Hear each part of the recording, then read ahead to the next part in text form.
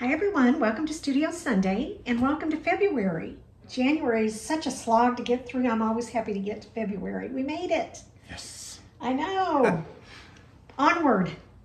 Okay, this week in the studio, it's been all about the new Kickstarter that will launch this month, the Really Complete Paradise 2. Yes.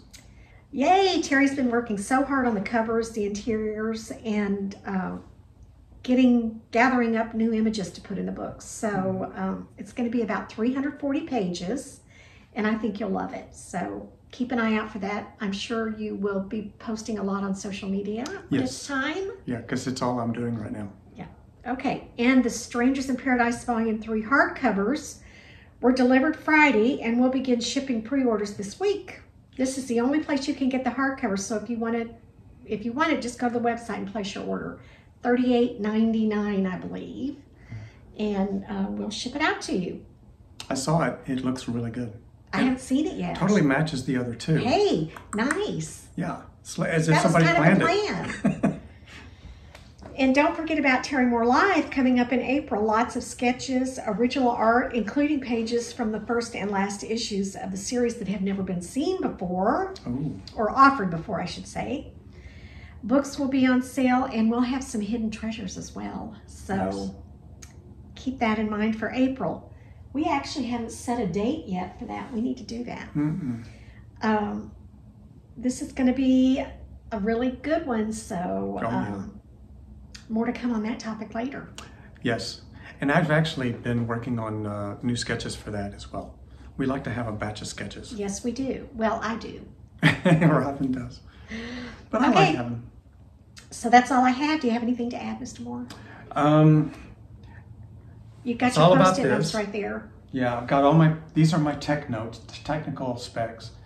One big thing we might mention right now is that we are changing the format from the comic book format to the 8.5 by 11 format that we used for Terry Moore After Dark. Terry Moore After Dark. So if you see the difference in the formats, right there.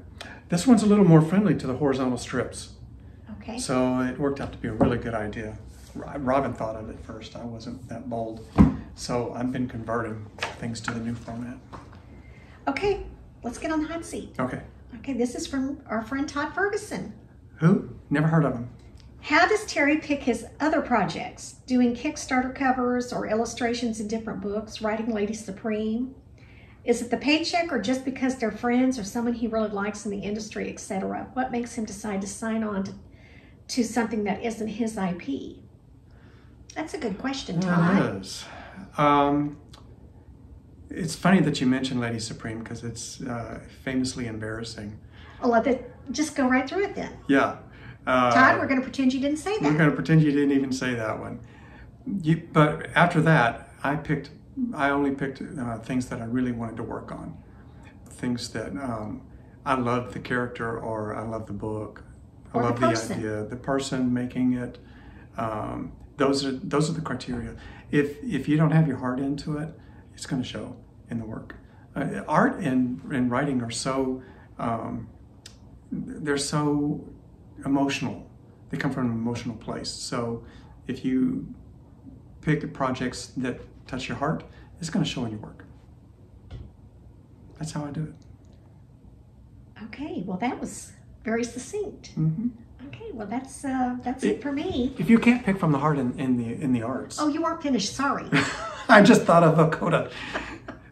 If you can't pick from the heart with the arts, I mean, then all is lost, you know. All is lost? Oh my gosh. It's not a business decision. I mean, it's not the way Warren Buffett would pick a project.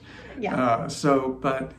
Well, you really have very little time to do those extra projects until now. Yeah, it has to be. And so you were very particular about what you had time to squeeze into your schedule. So if I picked it, I loved it. Yeah. Okay. Now, are you finished? Come on. Yeah. Think about it. Okay, well, what are you drawing today? Actually, I'm putting a book together.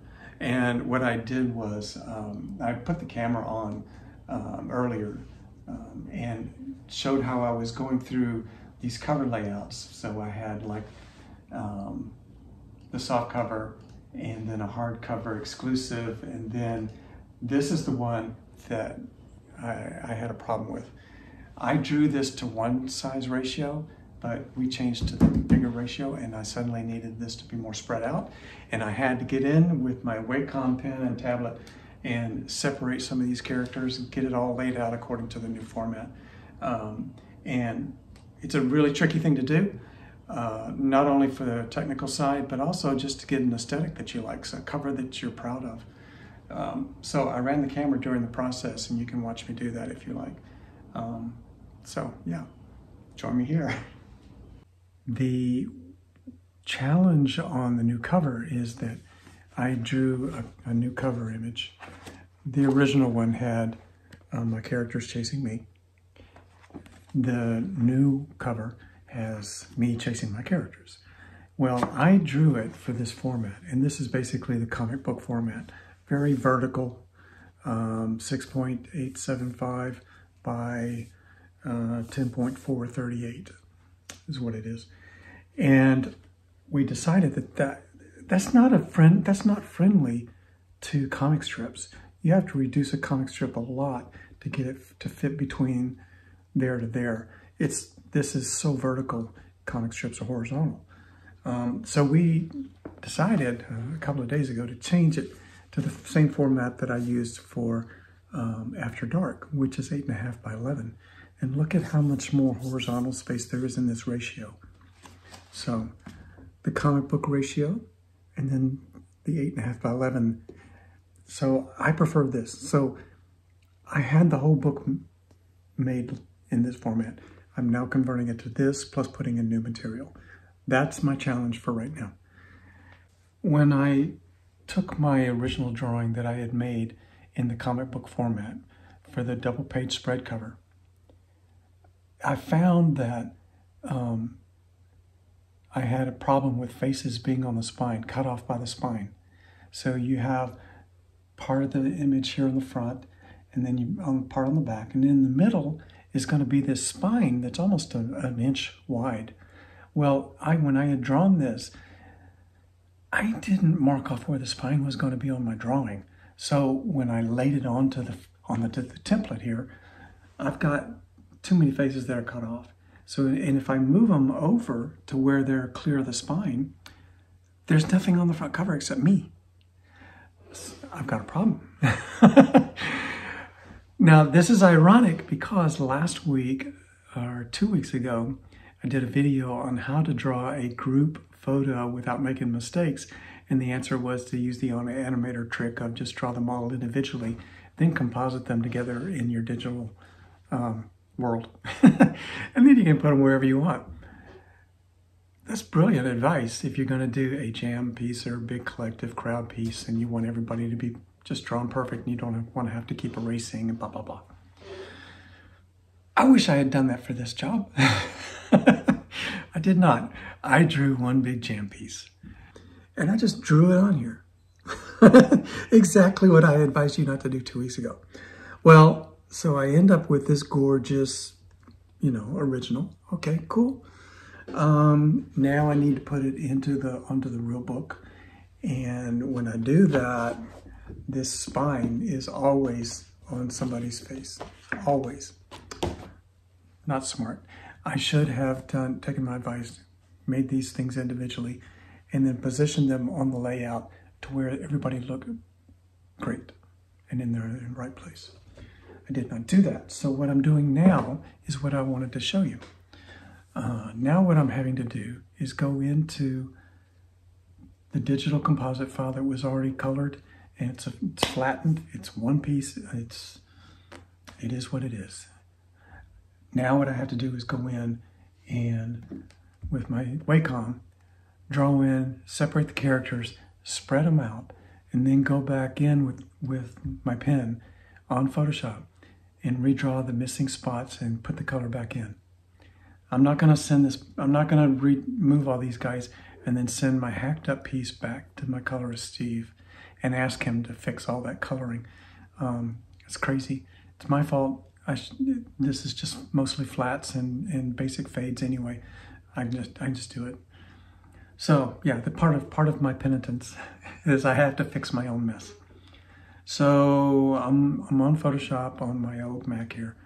This is like a 2012 Mac, and it still works. And I'm separating out the characters.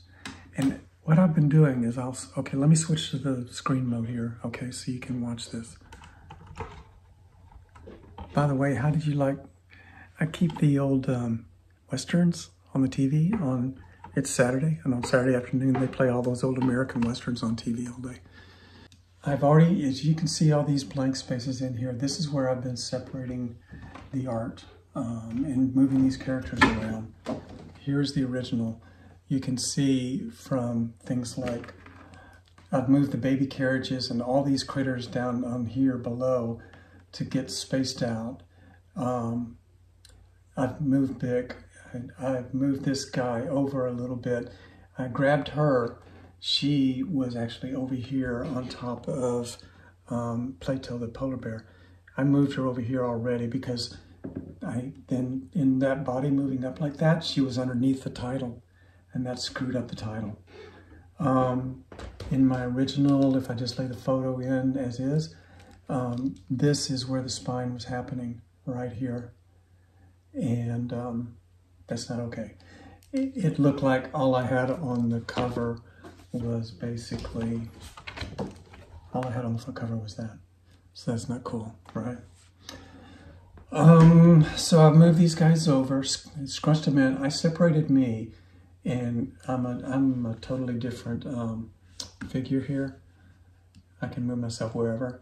So I'm gonna make myself back there probably as big as I can. That's probably it. And then you see these layers here that I have. That's all these individual groups. Like I have this group here all by itself. It's okay to put Francine's full face on the spine. That's a good spine, that's okay. But now I have all this on the front, all that on the back. Yeah.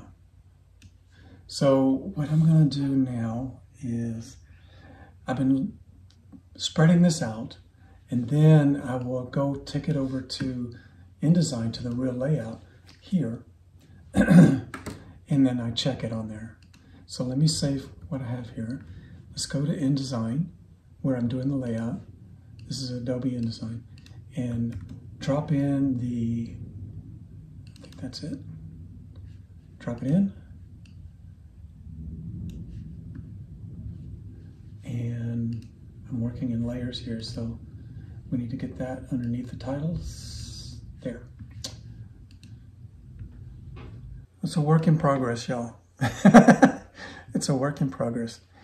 Okay, so it's a couple of hours later, and I'm doing the very last thing, I believe, which is finishing Zoe's axe. And then I think I'm going to be ready to take a look at this and see if it fits. I am doing this the absolutely coloring 101 way, which is I'm actually coloring right on the art.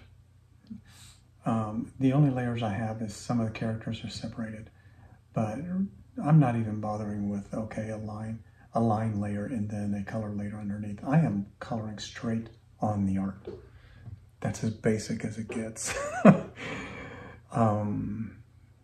I cleaned up all of the guys in the background there. Like, you know, I finished out the gorilla and the dinosaur. Even though they're hidden, I needed them to be in every little peekaboo place that they would be. I finished out the Kixie's trail and made it start at the pencil. I think that's fun. And I added some little drop shadows underneath everybody there. There, I think that's the layout that I'm looking for. I actually have two mice in here. Have you seen them? There's a mouse here on the Mini Cooper, and then there's a mouse over here in Aunt Livy's pocket. Okay, well, let's save this and then go to InDesign, the layout, and there was the previous one. Drop it in here, new cover, revised layout, and let it settle, and let's see what we have. It works. It works. Finally. I think that's our cover. Everybody is spread out. The graphics are in the clear. Name, Abstract Studio, it's all in the clear. Okay, well that's one way to make a cover. Absolutely the hardest way possible to make a cover. But I wanted to save this art, not have to draw all new art and color it again. And by going in with Photoshop and separating the characters more, and then me being the artist, finishing all the gaps that I left in the art when I cut and spread. It took me a couple hours to do that, but it was worth it, and it looks clean to me. And now I have a good looking spine, a good looking front cover, and a good looking back cover. I think we're ready. I think Robyn will approve, and I'll be able to send this off to Pat and get it up on Kickstarter, and this is going to be the image that you see for the cover on Kickstarter real soon.